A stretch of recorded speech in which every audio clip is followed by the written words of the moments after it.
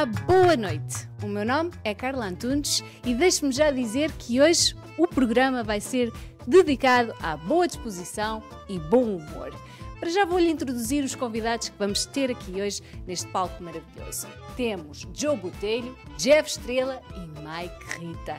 Você está preparado para se rir? Se não está, prepare-se, porque com você tenho a Santa Comédia. Hi, my name is Joe Botelho. I'm a very serious Portuguese man. I've never smiled in 30 years. The last time I smiled is when Cristiano Ronaldo scored a goal and we won the Euro Cup. That's the last time I smiled, and then I stopped right after. So I'm a very serious man. Yeah, you have a private comedy show. Hi everyone. My name is Joe Botelho. I'm a Portuguese comic. My parents are Portuguese. I'm also a roofer because I'm not very good at comedy. That's why. That's mostly why, I think. And I love the roof. Once you put a Portuguese person on the roof, that's it. They don't want to leave, so it's hard to give it up. So at night, I do comedy. Before COVID, we used to do comedy all the time. I love comedy. I do Portuguese comedy as well. You guys may have heard of me. I'm the guy that your parents don't let you play the YouTube videos at home. They're like, no, it's too much. Super young, you probably don't know what that feels like. Sir, do you know what that feels like being married for 15 years? No, you don't. But do you know what a massage with your shirt feels like? That's what 15 years of marriage feels like. I'm married. I have 2 beautiful kids. I'm married to a native woman, so my parents hate me. No, my parents love me. But I mean, like, you know, they wanted me to marry a Portuguese lady, and I was like, I don't know. I mean, I want to talk to my wife. I know it's a weird concept to talk to your wife, but I'd like to talk to my wife about things. And I don't want to marry someone that reminds me of my mother. I think it's a little weird. You know, I want someone that's not like my mom, because you don't want to get another 30 years with your mom. So the first 20 is with her. I don't know. My mom's a great lady. You know what? I love her. Beijings, mommy. Beijings. So 5 years ago, I was getting close to turning 40, and there was just some things I wanted to do before I turned 40. And I think I was 38 years old, and I saw an open mic, which means just you could go and sing or do comedy or whatever you want to do. So it's an open mic at a bar. And I signed up for it, and I walked in, and I did 5 minutes of stand-up comedy, very bad stand-up comedy for 5 minutes, and I just got hooked. I got addicted to it. So I love it. So I haven't stopped. I haven't missed a couple of days since I started. I love comedy. This is so hard. But I'm going to get off that fence. Effective immediately, I'm canceling all my live shows. I'm not taking any more bookings. Comedy's done for 2020.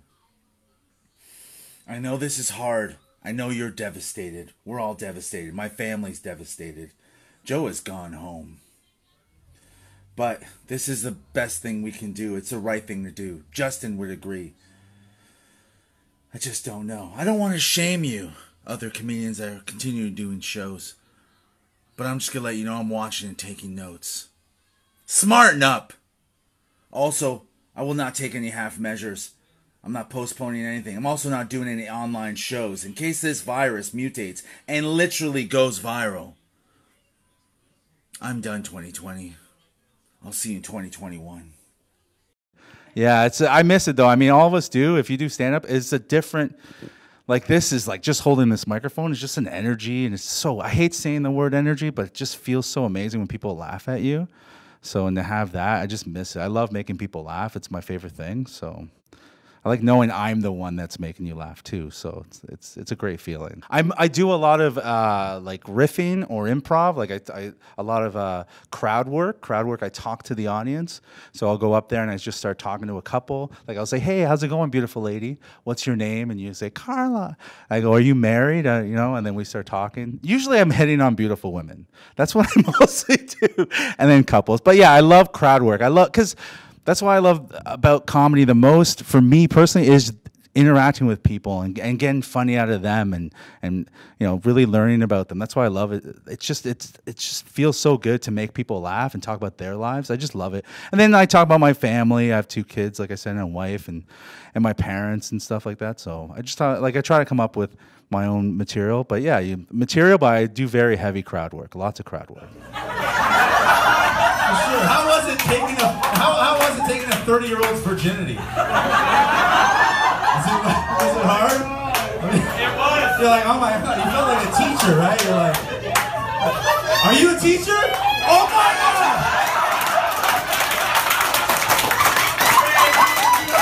Like the things that make me laugh, that I get inspired, and they're not stand-up, is the Three Stooges. Case.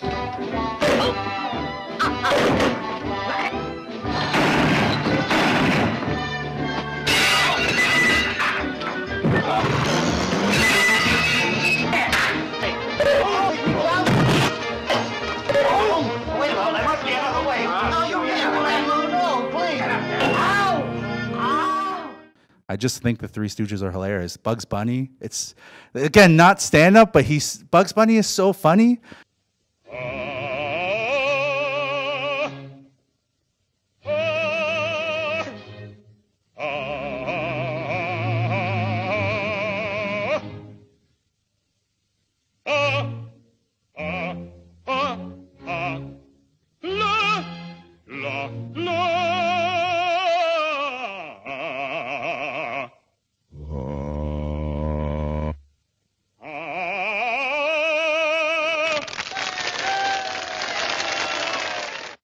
Like from 40 years ago, and the Three Stooges, you can't help but laugh. So I just like, so that's what I just like, being around funny and watching funny. But Patrice O'Neill, George Carlin, Richard Pryor, these guys are all hilarious. I love those guys.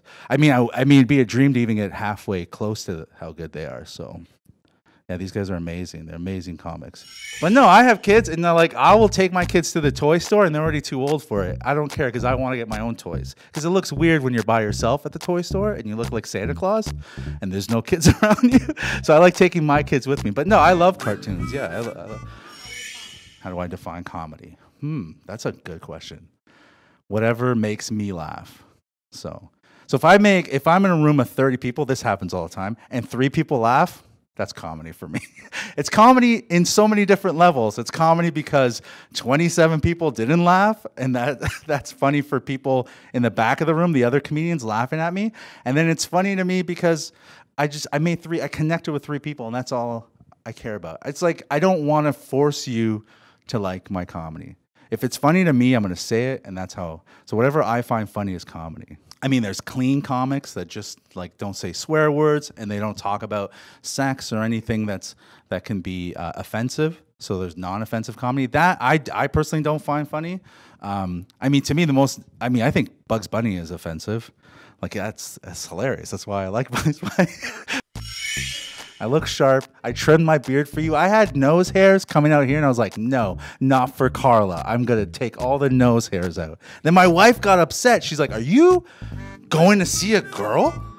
And I was like, why would you ask that? She's like, you took a shower and you shaved your nose hairs. And I was like, no, it's a guy named Carl and Alberto. That's who I'm going to go see. I do Portuguese shows, and I do work with other Portuguese, like Mike and stuff. But day to day, it's usually a couple people on the show, and so you don't do it on stage or by yourself. You're always alone, which is another thing I love, because fail or succeed alone is the best, because then it just feels great. I'm sorry, I could talk about how good I feel, but it feels amazing being up there, but it's also scary. But yeah, so you work with other comics, like off stage. You share jokes, and not share, but you share, like, work on jokes, workshop them, try and, like, what's fun, is this funny? And you start talking about what's funny and stuff. And then you go to, and like the road trips to the shows, you get together, a bunch of you comics get in a car and you drive over. I love that. It's fun. But on stage, it's always just you by yourself. Just the things about being like Italians, which I'm like, we're so much better. I like listen, Italians, I love you, but we're better. Okay, we're better at concrete, we're better at roofing, all right? And we're better at soccer. Just deal with it, relax, okay? All right, and I open my shirt up, I have no buttons up, I show my chest hair, I don't need to be like you guys. I love Italians. Ciao, Bella. Now, that's 3 languages, I can't stop. Ooh, what's so funny? I got slapped in the face once during a show by a Portuguese woman. Yeah, because I was saying something about Portuguese. I forget what it was. It was a joke. Because I love our people, but it's like she came up and slapped me across the face, and I was like, it's a joke. I'm Portuguese. And then she like got off the stage. Is that, it was funny to everyone watching. And again, I'm strong. So it didn't hurt that much, but it was hilarious. I couldn't believe someone, and I've joked around with like big men and called them little. I made fun of people on stage. We call roasting. So I've like roasted people I've roasted groups, like 10 people, you know, and they're like, still don't come after me. They understand it's a joke. I'm pretty good at letting people know it's just, I'm joking and we're having fun. But this lady with her fiery Portuguese anger just got up and walked and get pow right across my face. I said something that it was about my mother. That's what it was. She goes, "Ti falas about ti mine? Notas vergonha?" Like I'm like, I am what? I'm like, it's a joke. I'm not a shit. Like, what's wrong? Juiz no cabeça. Pow! And like I almost lost a tooth. I'm like, but it was I liked it. Yeah, she was. I did this waiting for her to finish. I was like, if you're gonna start the face, finish where the good place is. But no, she didn't. I think she would hurt her hand. So. But no, her husband came up and was like, "Oh, I'm so sorry." She got so mad. So, who does nothing but eat? This is very offensive because you're talking about me. This is what you're talking about. No, you didn't write this as I walked in. Who does nothing but eat? Me. I'll do anything to make people laugh. Like when I didn't have enough jokes to tell in the time, I would just take off my shirt. This is what you do to try and make people laugh. It's just funny because I'm fat. But if I looked like you behind the camera, Mr. Beautiful Italian Peter Parker, people wouldn't laugh. They would just faint because how handsome you are. You're so handsome. You know what I mean? Please make me look beautiful. What is the first thing you do when you wake up? I go pee. Is that not what normal? No? What is the first thing you do when you wake up? You wake up. That's it. That's the answer? Oh, you open your eyes. Okay. Yeah. I walk to the bathroom with my eyes closed. Because it's all instinct at this point. I jump over the cat and I go right to the Sorry. Okay. It's like an action thing. So like sometimes when you eat too much sausage, you go caca in your quackish, and then your mom gets mad at you and she hits you with a wooden spoon, and then you get sick and you don't go to school because you're like, oh, I just got hit with a spoon, and so they're like, sick, don't you need a pica? I'm like, no, I'm fine, I'm vaccinated, I'm okay. Is that better? No. Sometimes I go outside of the house because I ran out of sausage and I forgot to put pants on and I'm just wearing quackish. Can you imagine that? I'm just walking down Dufferin Street with just quackish on.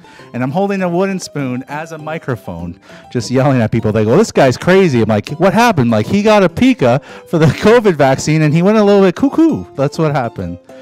I don't know. This is what we do. I like this. This is how you write. This is an exercise, a writing exercise. I like this. Yeah, that's usually what you do. You like think of something or someone throws words. It helps you to create. So the reason I say whatever I want on stage is because I have a job that I can fall onto. That I can talk about sex for half an hour and then it's fine. But you talk about the things you don't have. That's what I find. I talk about sex and money and good looks all the time because I don't have any of those things.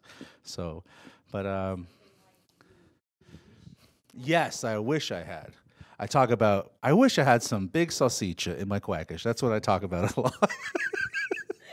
I go, and then my wife finds out I talk about sausage all the time on stage, and then she hits me with a wooden spoon. Like, that's what happens usually. Welcome to another Beer Bros beer review. Super Bulk. Is that actually how you pronounce it? Super Bulk. Super Bowl? I've never had it. I'm Portuguese. I've never had it. I know a lot of people think I'm Portuguese. You look pretty Portuguese, even though you never touched a hammer. What? I've touched a hammer. Oh, never bring a proper one. Oh, yeah. This is an old trick I learned on my first day of roofing. Like a Jedi Knight! No, better than that, a Templar Knight! Because my parents are Portuguese, you're allowed to actually go and do some work there. I'm allowed to perform and try and do stand-up in Portugal. So that was my plan for this year. Because I went on tour. I went on tour 2018.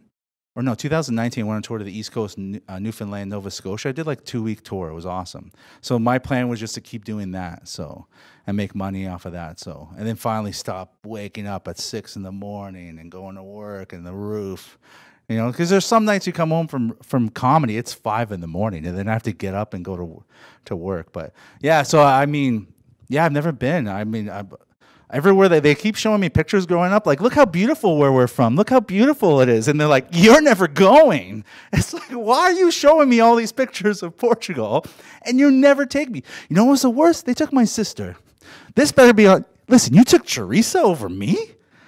I'm the oldest. Why would you take the oldest? Leave the girl at home. She has stuff to do. Why would you take the oldest? I would love to go. It'd be awesome, but I'm just so natural, right? Am I not natural in this? Oh, there was one here. I never even saw that one turn. Yeah, I didn't even look to it. I know. How's it going forward? It's like right here on my quackish. It's like just filming my quackish. It is filming my quackish. You're lying to me. Okay. Follow me on Instagram at the Angry Skeptic, or look for Joe Botelho, and it's a picture of me. It's a picture of me like I'm like this. But I have no hat, no chapeau, no glasses. But yeah, follow me there, and there's links to all my stuff. I have a couple of podcasts I do with my friends, and I have a beer review where I drink cerveja and I review it. It's the best show ever. I do it for free. I pay them to do the show, and I drink beer. But yeah, check it out. Check me out, The Angry Skeptic, on Instagram and everything else. Thank you very much.